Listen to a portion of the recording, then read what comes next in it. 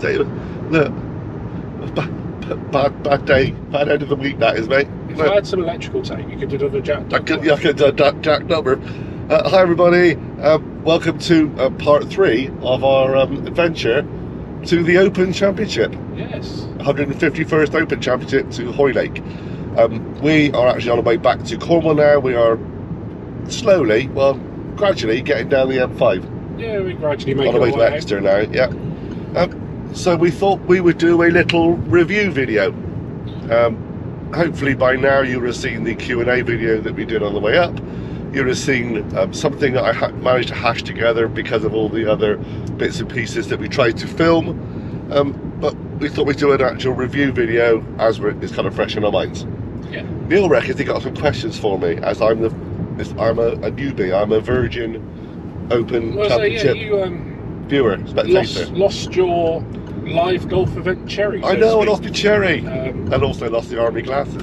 I know. Right. Under marbles. That's another story. That's another story. Right. So okay. Right, we've arrived. We're at the camping. We checked in. We're going there to watch the practice day. Okay, so we're not discussing the camping village first. We're going straight into the actual. We'll go into the actual. Day. Yeah, we'll go into the main bit. Okay. So, what are your first impressions? Then you walk in. You've got those big entrance security check-ins. Okay. Well, we went on the practice day first, didn't we? So. Yeah. It wasn't as shocking as the next day, which is the championship day, which is totally different. Yeah. A totally different experience. Totally different. Yeah. But I will say, amazing organisation. Yeah. Like, because you said before, and I wondered why we didn't have all our tickets printed on paper, and it was so much easier to take paper with you. Everyone had to have the app. Everyone had all their tickets built onto the apps with a QR code, literally, wasn't it? Yeah. And they just scanned everything as you went by, and it was took seconds. It's seamless. I mean, the old days, you have your ticket, they'd look at it, they'd tear off half of it, give it back, and it's literally beep, done, go through.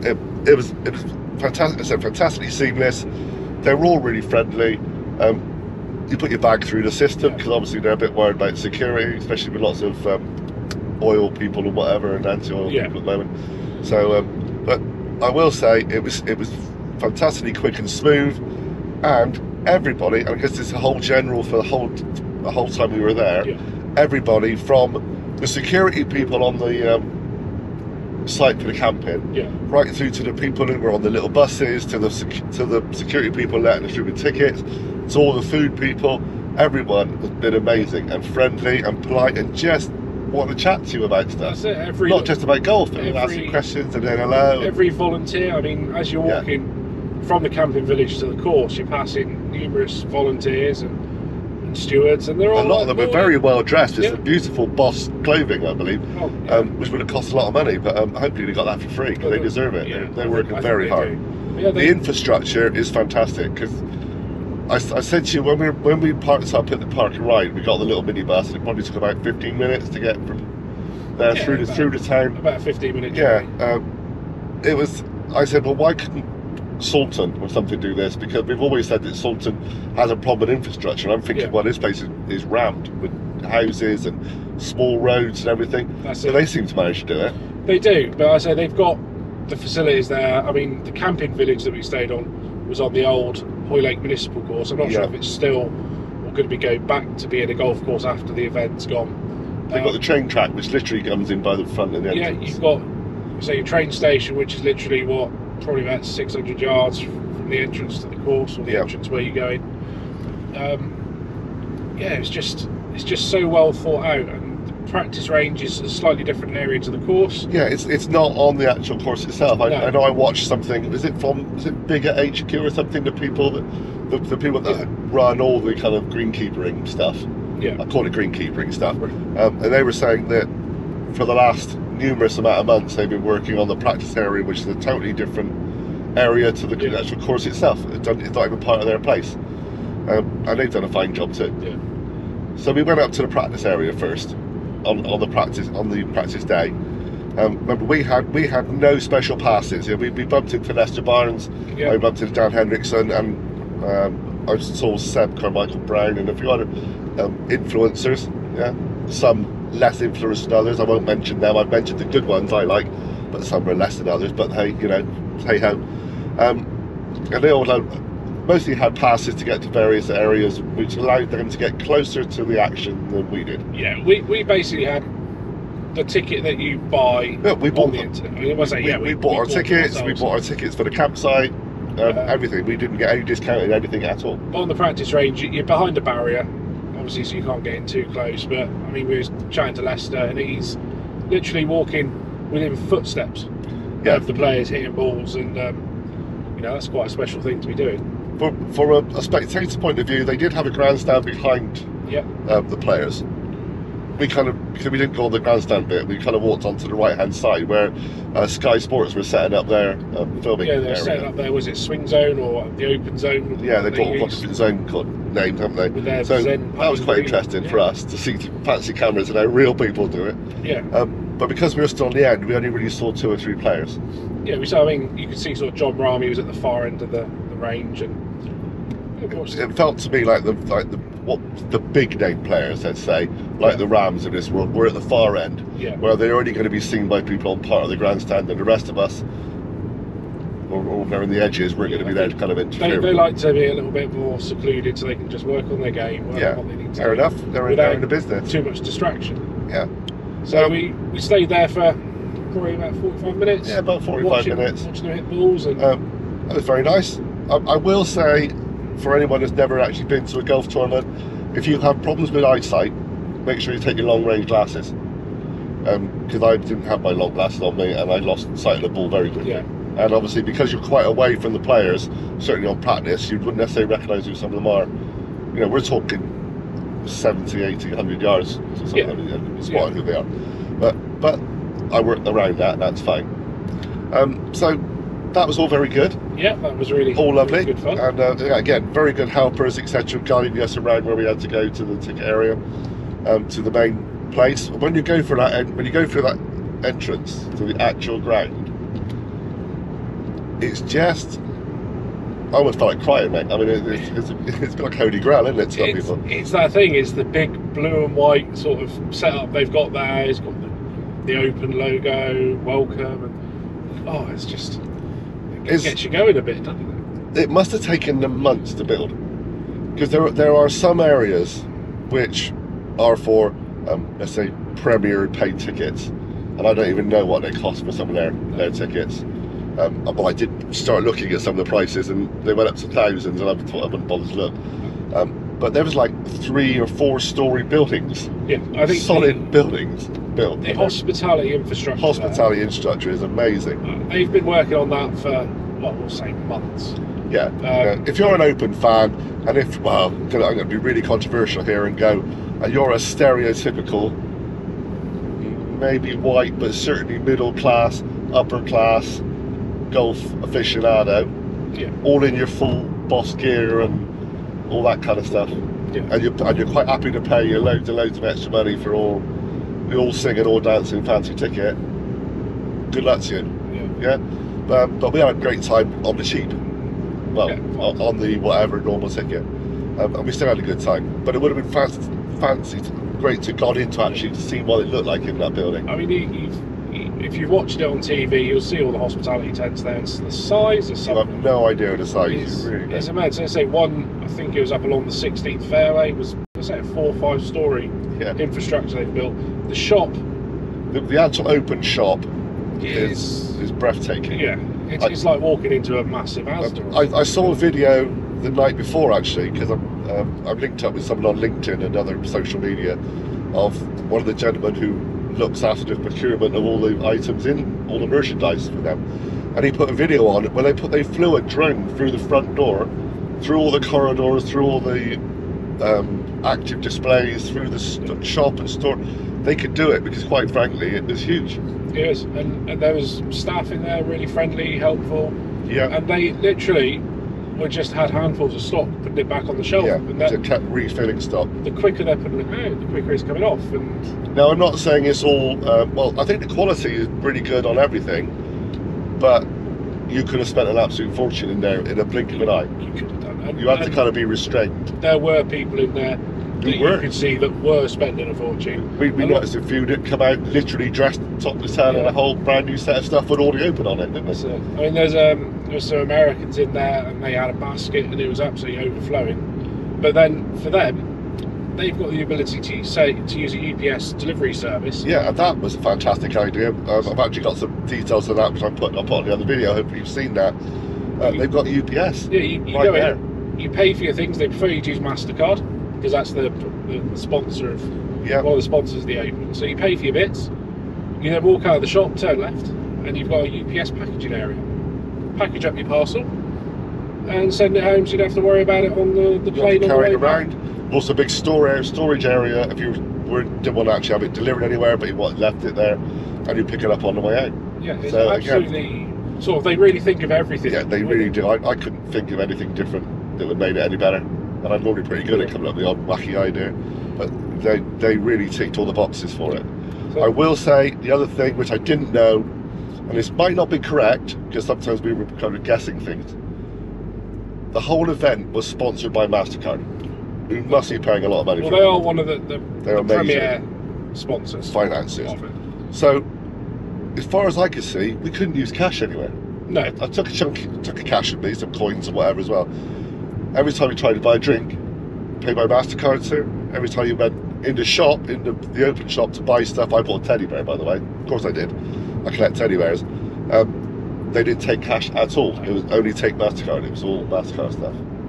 So we're getting towards a cashless society now. Yeah, literally it's a cashless society. I can understand it because of security, the amount of people there.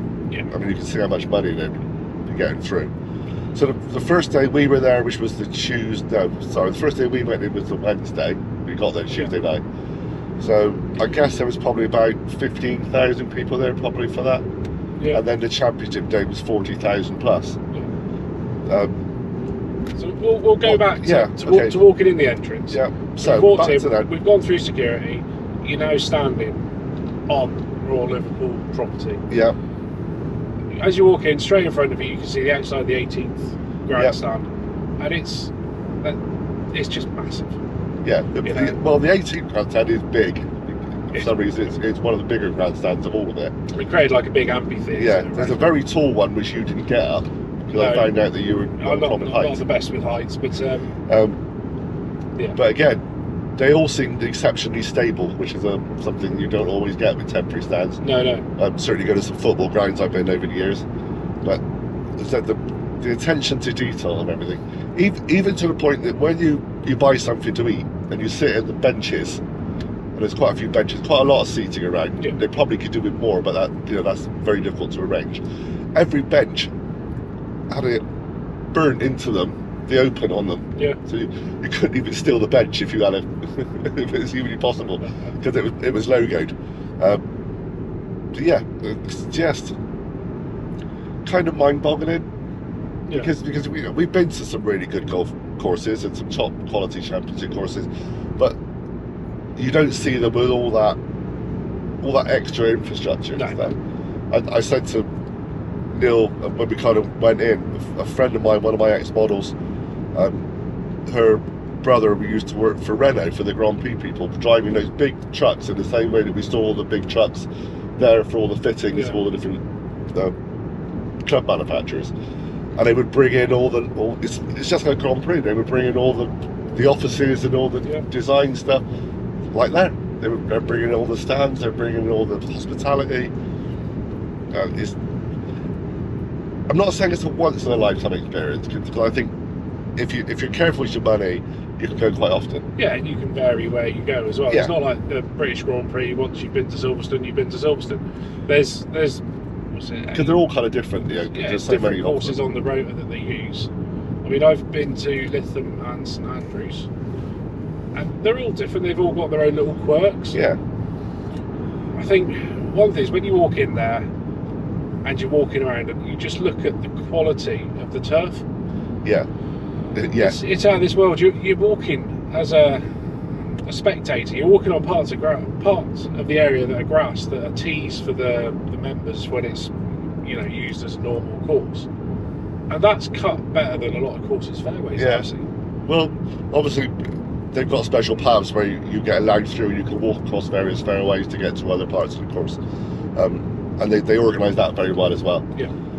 But you're looking at those fairways, and they are pristine, aren't they? And we just did St Mellion, obviously, on the videos, and they were the best fairways and greens I've seen for a serious amount of time. And they're obviously getting ready for their own big event in a couple of weeks' time, being a Challenger Tour one. Yeah, so you can see how the quality that top players play on every day of the week is never like we're going to play on. The way that you can see some of the runoff areas were cut, the lie is so tight, it make your knees knock. You know, it's not like some clubs where you got a bit of fluffy grass around the green. It's mowed, it's shaved, it's a tight lie, and you can understand that the guys have got that quality of game. What I found fascinating about the practice day is obviously I don't really get a chance to see these sort of things. I don't have Sky Sports, I don't really have a TV, so I don't get a chance to watch a lot of those behind the scenes type things that go on with that.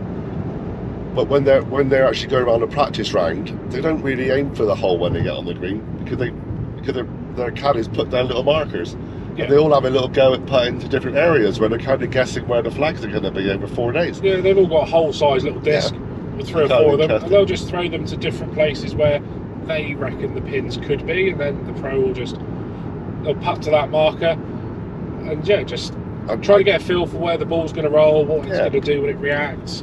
Some will chip from different areas just to see what the bounce is going to be like. That was interesting. Where we saw 2 or 3 of the players probably have 4 or 5 attempts at the same shot. Slightly different angles, slightly different positions to see where they're going to roll down to, how they're going to roll. Just to see if you're firing it low, whether it's going to bounce and skip, or whether it's going to that attention to detail they're working on, for just that possibility, and it is a only a possibility, that ball will end up there on the day. They'll have an idea in their head. If they've missed the fairway a certain side, they'll know where they want to be if they have to bail out. So they'll have an area in their head. That's the best place to miss it. That's the best place for me to play the next shot from. They're always sort of planning ahead. My initial thought process was that if you went on the practice day, one, it'd be more laid back. Yes, it was. Which it was, but 2, you might be a bit more approachable to the players. Don't know about that, because they're still quite a fair distance away. And strangely enough, when we watched on the championship day, we got incredibly close to some players because of where we were on certain tees and greens. Yeah, you can be certain. If you found the right spot, you were right next to Phil Nicholson. Yeah, you brush your shoulders with him. We found a nice little spot, 4th green, 5th tee. 4th one, yeah, 4th green, 5th tee, and we watched Phil Mickelson, Colin Morikawa, I think it was. Yeah. They finished their hole, and then we watched them tee off on the next. And you are literally front row. Yeah, you're there. You're absolutely that close. So it's kind of a bit of a fallacy that you think that on the practice day people are a bit more approachable. They probably are, but it didn't really notice. I think they're slightly more relaxed because it's they're not in the heat. It was funny. I mean, we went on the 17th. I mean, everyone goes on the 17th now at Hoylake because it's that hole. It's a crazy par 3 hole. Controversial hole. But it's super tough. And although we didn't go on the stand, we were kind of nearby the tee.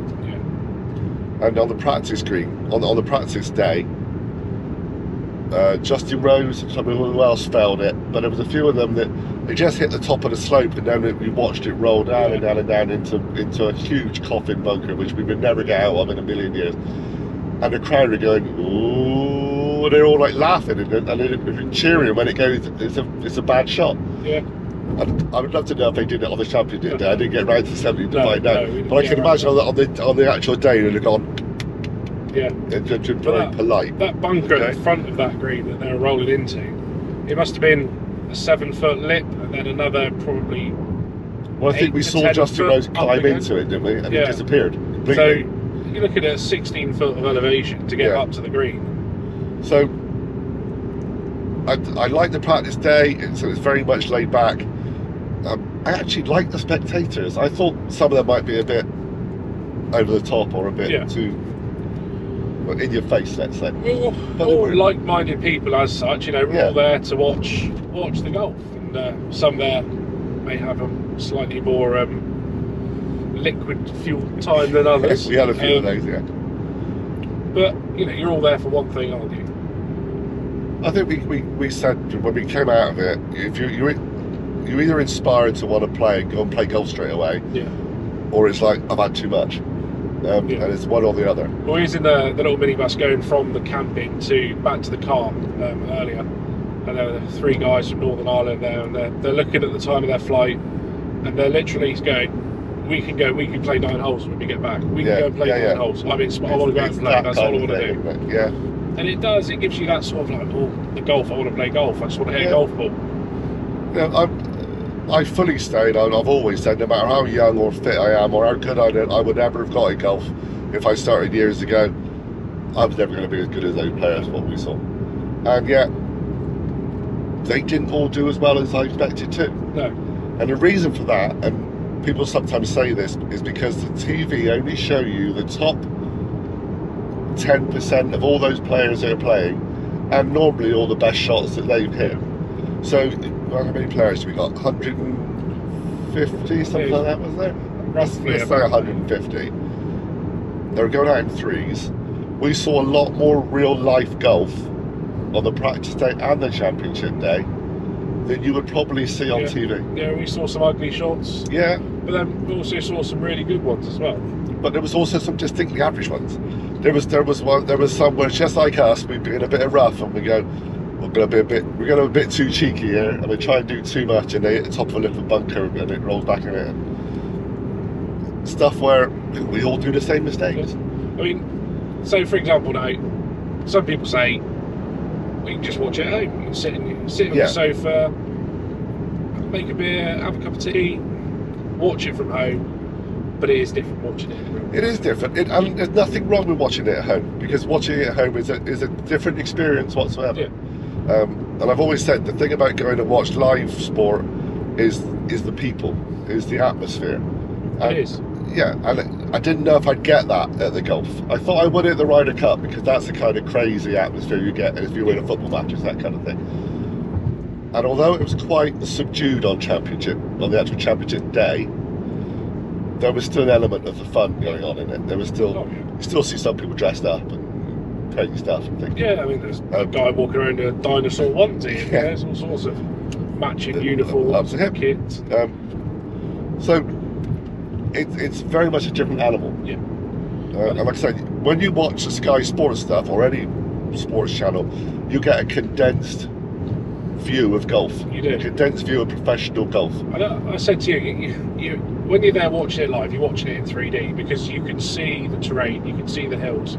There's certain parts of that course I didn't realise were quite so undulated and hilly. We walked them. I think it was the 12th. I didn't realise there's quite such an incline to get up to the green. Yeah. TV always flattens things, yeah. in the same way that even on YouTube they always flatten things. Cameras do. But you can get up close and you can hear the conversations between caddy and player. Yeah, that's nice. About what the wind's doing, what the lie's like, any sort of alterations they've got to make to be able to hit the shot. And yeah, that's really sort of an eye opener as to sort of the in depth they think and talk about. But for me, I mean, it's just the sound of them hitting the ball. We watched, and I think it's one thing that I think struck me and impressed me the most, and sort of really sort of made me think, wow, was we watched Henrik Stenson hit a couple of shots. Right. And I've got to say, by far, that is the most amazing sound I've ever heard. It was Henrik Stenson hitting an iron. Just the sound of the contact and the fizz that he gets if that ball goes through the air. It's something that you don't really appreciate watching it on TV. Again, microphones and stuff wouldn't necessarily pick up the way you want you to see the ball flight. That's what you like. You like getting near enough that you can watch ball flights. Yeah. Because you're at that level where you want to see how a ball shape is done. It's just the way you see it. Say with Henrik Stenson hitting an approach shot with an iron, how it fizzes off the face, the sound of it, and just watching how he's working that ball in a slight little draw. Yeah. You know, keeping the flight down on it. It's amazing to watch. So you like watching the technical side of it, and that's fine. I like watching some of the crowd, because some of the crowd are not there to watch the good shots. No. They are there to watch Chill and blow a wobbler or whatever. Yeah. They are there to see people make mistakes. Yeah. Oh, yeah. And that's part of the fun as well, because they are human after all. Yeah. Everybody, welcome back. Who knew how hot a GoPro would get when it's underneath a windscreen in the sunshine? Who'd have thought? I know. So we had a bit of a malfunction there due to overheating. So we're going to move quite quickly. A couple more things on the actual day. Yeah. So of course, I said one thing that you need to do is you've got to take a picture of that scoreboard. Yeah. So we ventured around to the 18th green and took a seat in the grandstand. We did. We're also back on the pink road again. I thought we got rid of the pink road. I thought we got rid of the pink road. Fine, carry on. So we had a little look to go up into the grandstand, and it was all blocked off there saying, "Oh, there's a big queue here, go around to the other side." Yeah. So we went around and every side had a big queue. Yeah. Now we thought, oh, the grandstand must be full, etc. But it turns out they were just stopping people going up there because there were players on the green. So if I put that on the video before, it was just a miss. Yeah. There's players on the green, so they couldn't let us climb up and in there until they'd cleared. So we went up in the grandstand, and what a view that was. Yeah, amazing view. Probably one of the best views in the whole place, to be honest. Yeah. So you got the massive yellow scoreboard up there, the traditional Open Championship scoreboard, which is so iconic. You've got to get a photo of it. Super soft hole to finish. Yeah.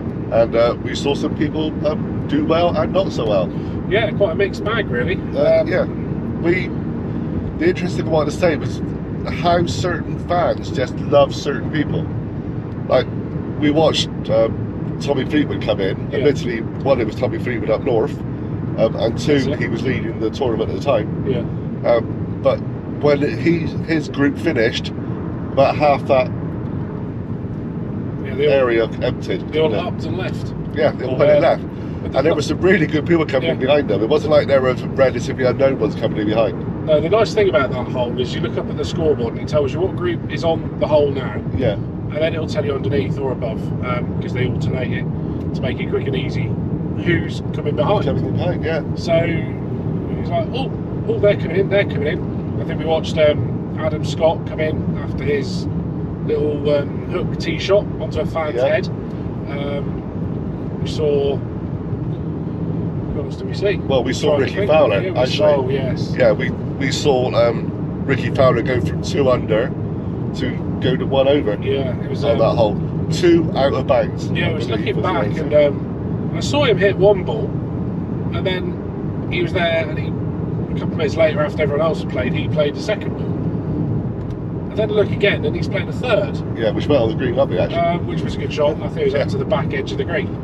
But yeah, he turned out to have 2 balls out of bounds there on the right hand side, which internal out of bounds in the middle of a hole in the middle of the course. Yeah, I think it's an unusual thing for most people to understand about internal out of bounds. We see them quite often because some more courts are quite narrow.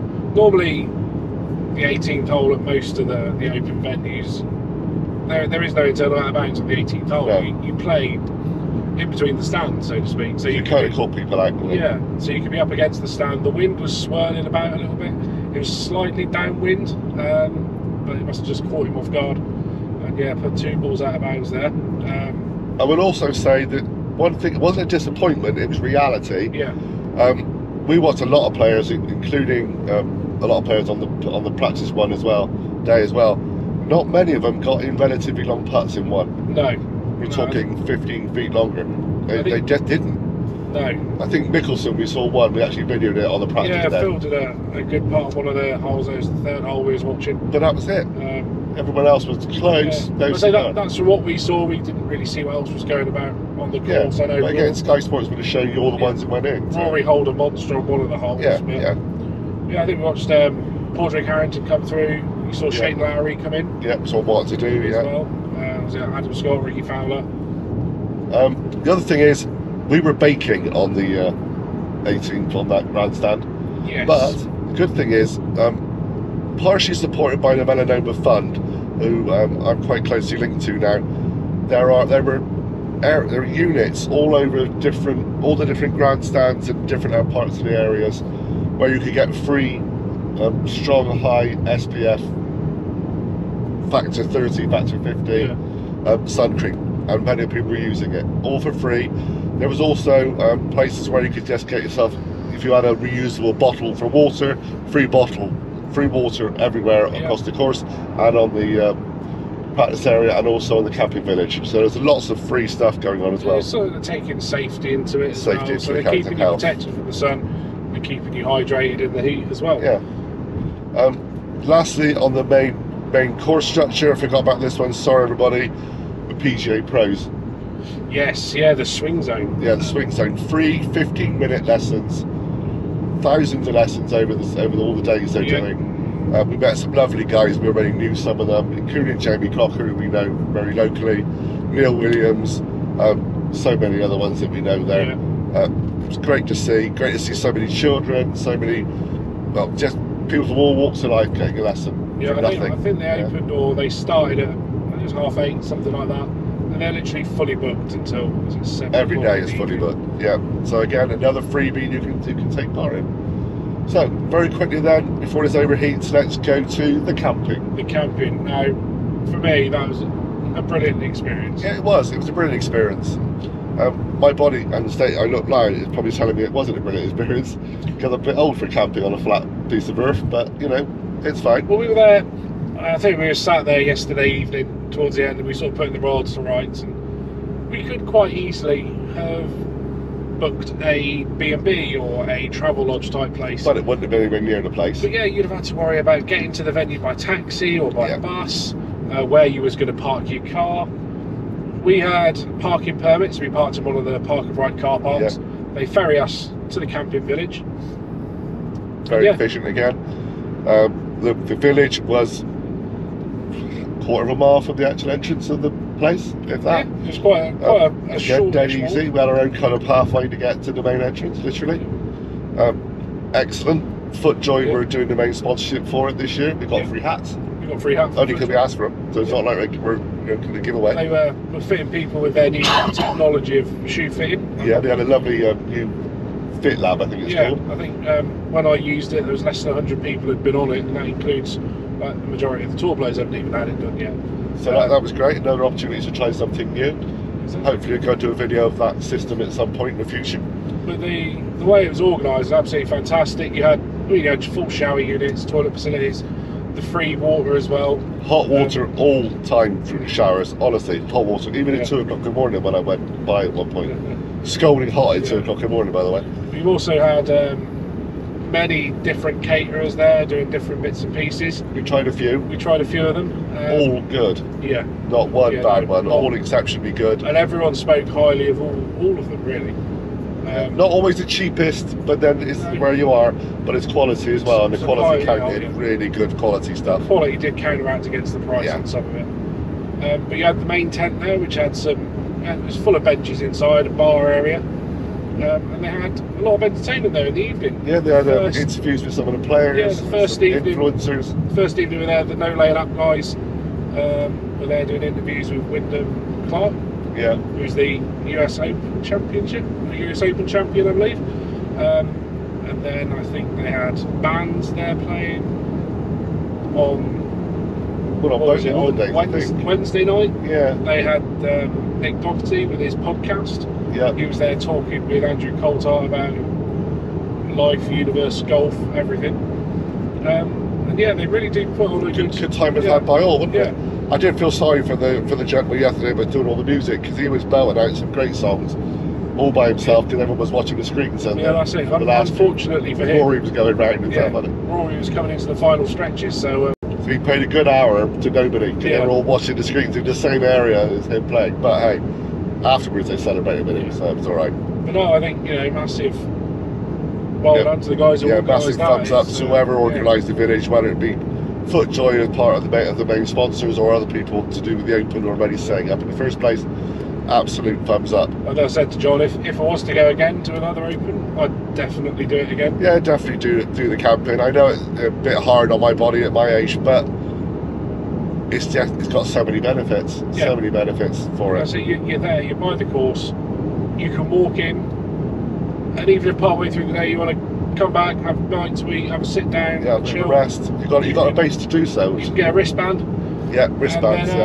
Feel like being at a festival. Come back to the tent and go back in and watch the golf later on in the day. Yeah, makes for a very relaxed time. The other thing that is fun is I think we was there around about the opening tee shot time on Thursday, when it was the local, like Jordan Clark, is it? I can't remember his name. Okay. But you heard them announce him and the Raw at that time of the morning. In the morning. Yeah. The roar for him on the first tee was absolutely amazing. Nearly woke me up. Nearly did. I was already by 4:30, don't worry. And I think, I can't remember what time we got to the actual tournament on the practice day, but you could, no, sorry, on the tournament day, but you could hear the roars already, birdie roars going around the course. Fantastic. You felt like you're part of it, even though you're on the village. You still felt you were a part of the whole thing. You can still hear it going on. You're that close. So, anything else to say very quickly? No, just a fantastic time. I just say, do it. By the time this goes out, unfortunately, you probably would have missed the date for trying to get tickets for Troon, because the way they do this is literally you have to apply to go in the draw, and that'll be done. Well, that'll be done in a few months' time. But to get in the draw, it runs out in a couple of days' time when we're filming this. Obviously, Troon's a lot longer from this. For next year's time, I won't be applying. But I think as a fairness thing, they ballot it, and it's a ballot. But when they come out every year, if you see one that you want to go in for the ballot, get your tickets. As soon as you got your tickets, as soon as you know you've got your tickets, they will start telling you when they're going to open the camping village. Once they open the camping village, get in there first day and get your stuff booked in. Again, massively efficient how they organised it. Went in, give you your cards, it told you where your tents were, all done. Jobs are good. Just do it and enjoy the whole experience, because we certainly did. We're going home and having a rest, but it's well deserved, honestly, and we had a great time. Congratulations to whoever won. I don't know who it's going to be yet, but hey, could be your pick, could be my pick. You never know. We'll see. I can't tell you who I picked, but I'm in a draw to try and win a driver if one wins, but we'll see. Bye everybody, please subscribe, please hit the notification bell, come and do all those things, come and join me on Big OGGIE Golf, my wife and I on Big OGGIE World, and we're off playing golf very soon as part of the Cornish Pest. Lots of things being organised in the background right now, okay? But if you get a chance to go to the Open, just do it, even if it's once in your life, just do it. You won't regret it. You won't regret it. Bye.